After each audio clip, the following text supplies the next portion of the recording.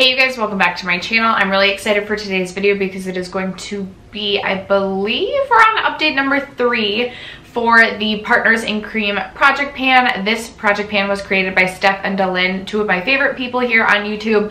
So I will have their channels linked both up in the cards and down in my description box, as well as a playlist where you can find everyone else who is currently participating in this project. There are so many people participating both on Instagram and YouTube. So if you like to binge project pan pictures, if you like to binge project pan videos, definitely go check out all of the information that I will have linked in my description box where you can find everyone else who is currently participating. I have a very exciting progress. I will be rolling one product out and a new product in today finally. I believe this is my first roll in a new product.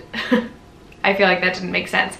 If you guys are interested in seeing my progress, stay tuned. First, if you haven't already subscribed to my channel, I do post videos a minimum of 4 days a week. So if that is something that interests you, don't forget to hit the subscribe button before moving on. And other than that, let's just jump into the video. All right, so if you guys are new to this project, this is a rolling style project that again was started by Steph and DaLin. And the whole idea was that we focus on, I believe it's 3 to 5 or 3 to 6, 4 to 6, focus on some products that are cream products because, as we all know, makeup expires just like food does and other perishable items. So we can't just let it sit in our makeup collection for 10 years, even though I do have some products that are 10 years old.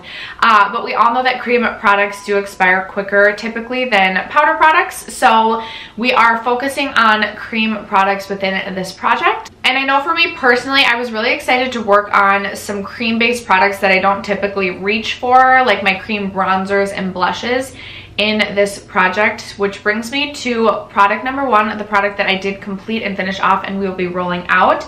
And it is the Ulta Face Sculpting Color Stick. I had mine in the shade Contour.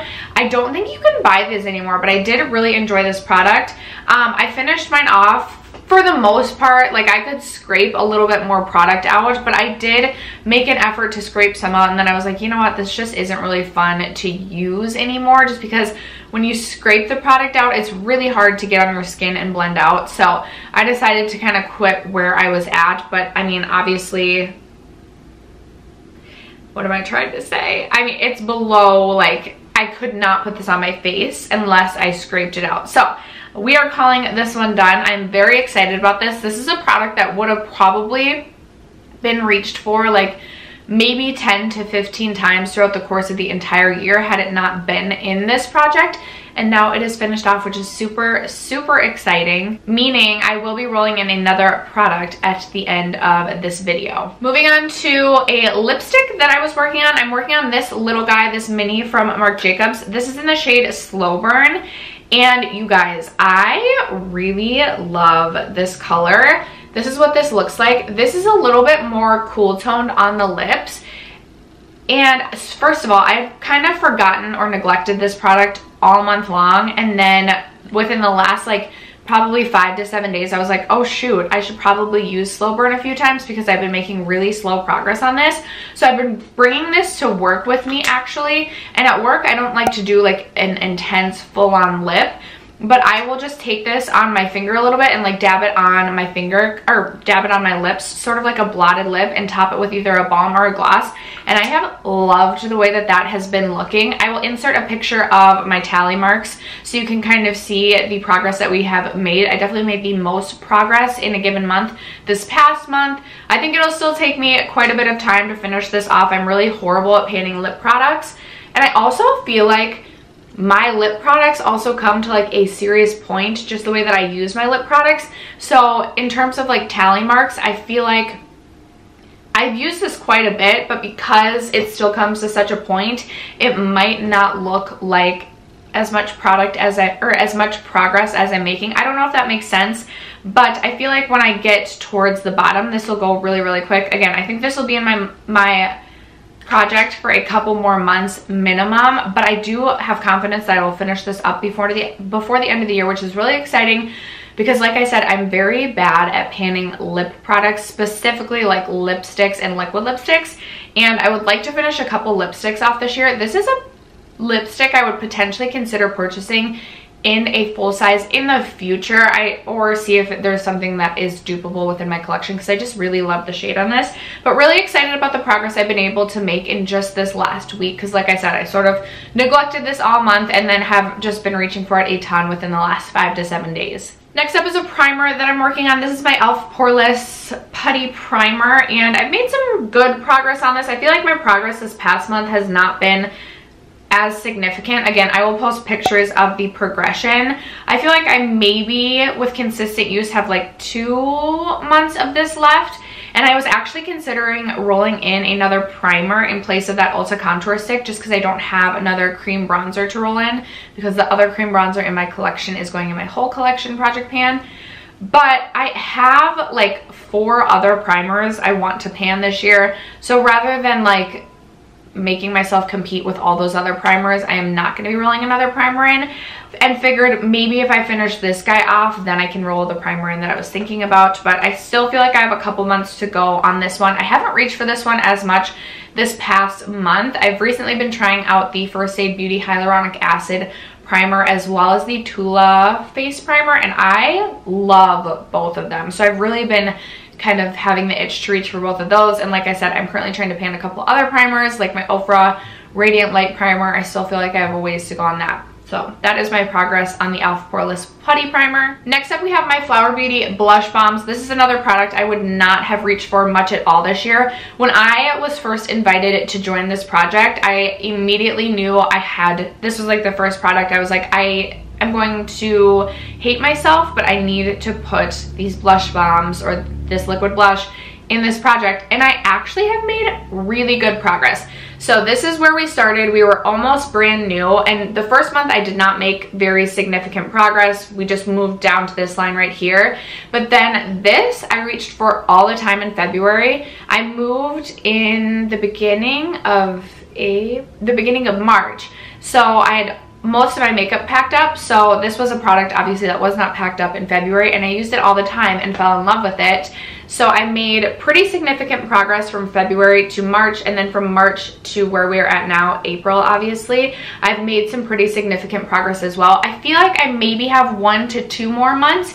If I was consistent with this, I feel like I could definitely have this finished up by the next update, which would be the goal, or is my goal, but I could also see this taking 2 more months. This is a really, really nice formula. I have mine in the shade Pinched, which I really do enjoy because it is such an easy shade to work with. It is just a really beautiful warm colored like pinky nude shade, and it gives this sheer sort of gloss to the skin. I can either set it with a powder, and sometimes I will top it with another blush, or I can just wear it on its own, and it is really, really beautiful, and again, really easy to work with for a blush formula or a liquid blush formula. So I have really been enjoying my time with this, and I don't have a ton of other liquid blushes in my collection. I picked up recently the Ilia Cream Blush, and I have a Milk Cream Blush that I really like as well. So maybe I'll move on to a cream blush formula when I finish this, like a cream stick rather than a liquid, but that is my progress on that. And then my 5th and final product that I am working on is this Revlon Candid Foundation in the shade 200. I really love this. I really love the formula on this I really love the finish of this foundation. However, this just does not last long enough, so I will not repurchase. I've been trying to only focus on products that I don't plan on repurchasing within project pans, so that I can legitimately move an item out of my collection rather than move something out just to bring it back in. And I'm really, really close to finishing this. So when we started, we were here. Here's where we were in January. Again, I made pretty good progress in February, and then some good progress again in March. So this is where we're at. I feel like this is another one that if I just made a little bit of effort to finish this off, I could definitely finish this by the next update. So I'm hoping to roll in a couple new products the next update. I wish that this lasted longer, but I will be really excited to roll another foundation out. I have had an influx of foundations in the beginning of the year. I purchased way too many, and I just would like to move some foundations out of my collection to sort of rein in my foundation inventory again. But that is where we are at with the Revlon Candid Foundation. Now to the product that we will be moving in to replace the Ulta Bronzing Stick. So again, I was pretty convinced I was going to go with a primer in its place. But this morning I just like really got to thinking, because I was again wanting to reach for those new primers that I'm trying, and then I was like, ugh, I have all these other primers that I'm trying to pan. Should I really be rolling in another primer? So then I was thinking about possibly doing another foundation, but I still have some pretty full foundations that I'm working on in other project pans, so I was like, probably shouldn't do that. So I actually decided to go with a liquid eyeshadow, and the reason being is I've had a couple of liquid shadows. I was recently swatching all of my liquid shadows, and some are pretty close to dying. Like they are just about dried up, which makes me really sad because I feel like I just don't reach for my liquid shadow collection very often at all. But I've been more inclined to within the last couple weeks, I think, because I know how quickly those go bad. And I've decided to roll in this one from Wander Beauty. I actually already have this swatched right here. It's this beautiful, like, cooler toned champagne shade. And I'm going to give myself a use goal on this rather than to complete this. And my use goal is going to be 15 times. Again, I don't reach for liquid shadows that often, but I want to definitely make more of an effort to reach for my liquid shadows. And I also want to stop buying liquid shadows for the most part, because again, I feel like it's almost just like me throwing my money away just because I never reach for them and then they dry up and go bad. So I'm going to give myself a use goal of using this 15 times.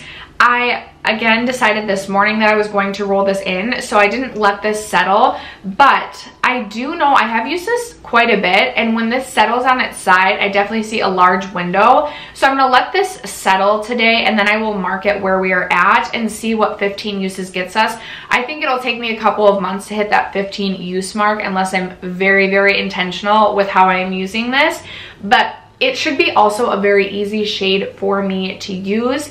Recently, I have been layering, so I have Kitten in the liquid shadow, not the liquid glitter and glow from Stila. And I have been setting that down as a base and then going on with like a bronzy shade on top out of one of my Urban Decay palettes. And I've loved the way that that's looked. So if I am intentional and remember to put this down as a base most mornings, I feel like I could maybe hit my 15 use goal in a month or two.